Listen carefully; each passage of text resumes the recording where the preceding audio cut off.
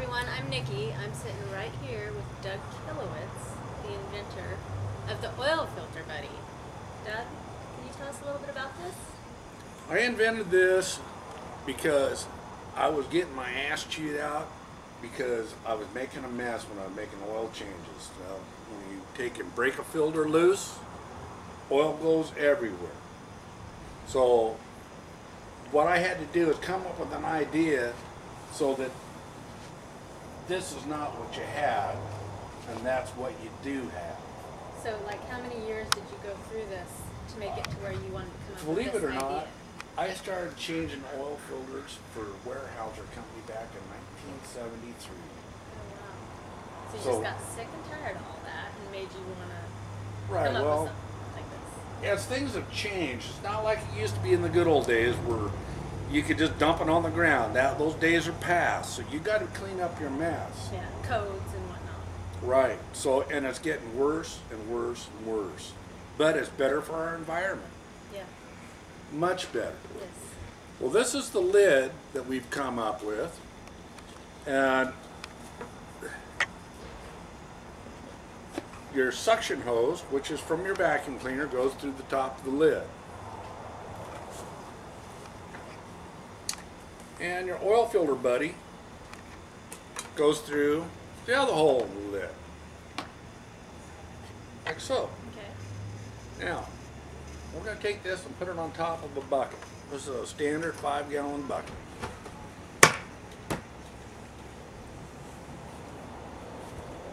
This part here is a magnetic suction cup. It's got 3 rare earth magnets with a backing on each one of the magnets that are encased in a plastic. And there's a nice flexible plastic. This bit is honed and sharpened to slice through, or what it is it's a drill bit stock.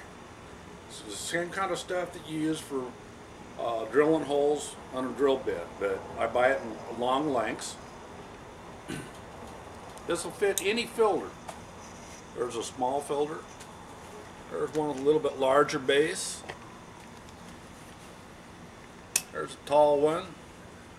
This one's it's a Fram filter. It's got some roughness on the outside of it, but it fits it too. And it still magnetizes to that. Right. And I haven't seen too many aluminum filters, so I imagine that they might have some that are stainless steel or aluminum, but, well, maybe they cost a lot more, so we just don't have them. So anyway, when you turn on the vacuum, you put this on. Now,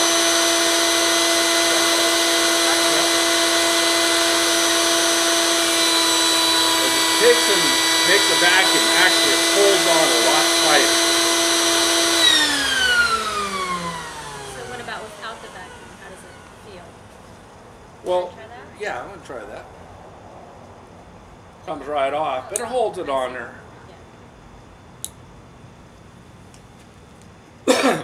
So, you can use any kind of a vacuum cleaner. Okay, right here we got a little itty-bitty shop vac. And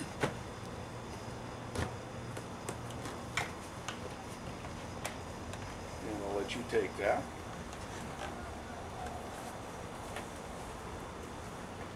Oh, she's got the hose, but Need the hose? well, this is the same hose fits this vacuum cleaner here. This is a bucket head. Hooks up the sink. You can have that one too. Why, thank you. Here's a household vacuum cleaner. Oh, wow. It even fits a household vacuum cleaner? Yes, it does. I am very used to those. Everybody's got a bunch of these, it seems Yeah, like. Now, yeah. do you have the new bagless one? Mm-hmm. For sure. So, how many of these old ones do you have in your house? I got a graveyard full of them. Yeah, I think I got 3 of them. It happens to fit the same hole in the bucket. So when you turn it on, it's the same thing. We can make a bunch of noise, turn it on, but it does the same thing. The oil doesn't go into the vacuum cleaner, it goes into the bucket. Okay. Yeah. So, I would hope so. right.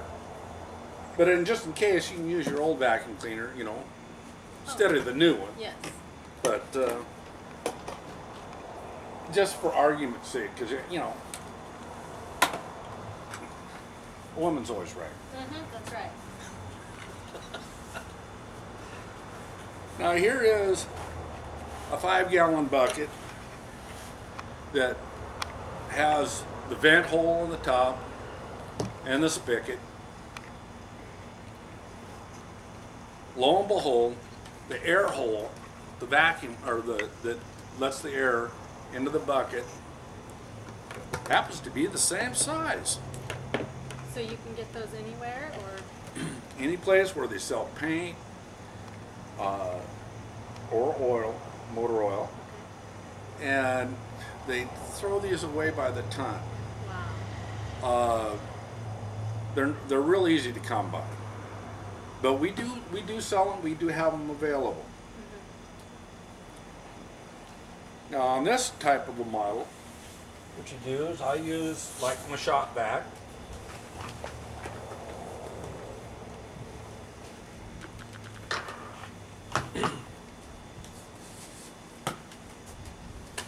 And the hose just goes right over the end. When you put a vacuum on it, it'll just stand up straight and hold right on there. I mean, it'll sit there. Right now, it'll just fall off because you don't have the vacuum cleaner on. I really don't want to listen to it right at the moment. But it'll suck the oil in there. When you get done, you have all your oil in your bucket. You have a way of capping it off. Now you can set this in the corner and wait till it get full, or Before you go and recycle it. right. So, you know, you might even want to take and suck up your engine oil in your pan when you drain it from your crankcase, and suck it up into here. You can put it all together. And put it recycle all together and then recycle And it. you can you use this for all of that, or just the oil? You can take and funnel that in. I don't know if it would take and it'd be a little longer process to take and do it with the oil filter buddy. But at least your oil, you don't have it going all over the place like you do back here. Yeah, I see the difference. Less cleanup. Right. Way Or less could you cleanup. ask for? Simplify your life. Have you ever had your old man come home and got oil all over him, or been changing the oil and his clothes are ruined? All the time. Yeah. Yeah, and you know that motor oil, it doesn't come out. You can't bleach it out, you can't get rid of it. It just ruins your clothes. Garage floor's full of it. And when you take off a filter like this and you try to hold on to it, you can't, it's impossible. You can put rags and stuff around it and get with both hands, but it's such a pain on the butt. Where if you got something that's nice and dry and clean, it's easy to hold on to. Not only that, as you can see the line that comes down from it, that's where all the oil is drained out through that line. And that filter's empty. So that's, because I've never done this before, so that is how it used to be. Right, this is what you look forward to every time you broke a filter loose. So if you're doing this all day long, It's opposed to that. right. I mean, and the thing is do you want to be right underneath that? Because a lot of times you're right underneath that oil filter. It's a bad place to be, especially when it all comes out. No thanks. And to all honestly, this demonstration here doesn't really give it justice of what it really is like out in the field, because in this particular oil filter, you have a half a gallon coming down out of the pipes. Wow. But is it like hot or? It's hot, it goes all over, it goes into the pan, it goes down the equipment, and a lot of times you'll get underneath the hole, it looks like black rain down I can totally see why, if you've done this for a few years, or however long you've done it, 20 years, that you would invent something like that. I mean, that's genius to me. Well, I'll tell you what, it sure has made my life a lot more simple. That's what I'm after, simple.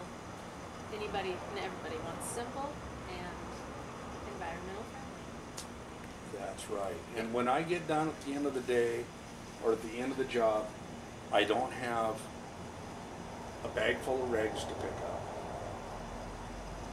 That job has expense all is been gone. sucked out and out of the filter, just gone. Yeah.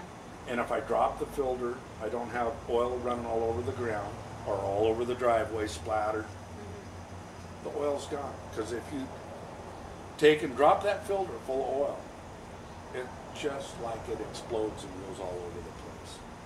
It's a mess. I like cooking oil. It's just like, can't get rid of it.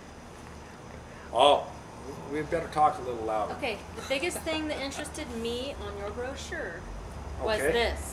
If you recycle just 2 gallons of used oil, it can generate enough electricity to run the average household for almost 24 hours. I believe that. That's the part I like about this. It's green, you know. Yes. Recycle everything you get, and they don't just take and burn all this oil. Some of it they take and refrac it and reuse it. To generate for 24 hours of electricity, it's amazing. Yeah. Okay.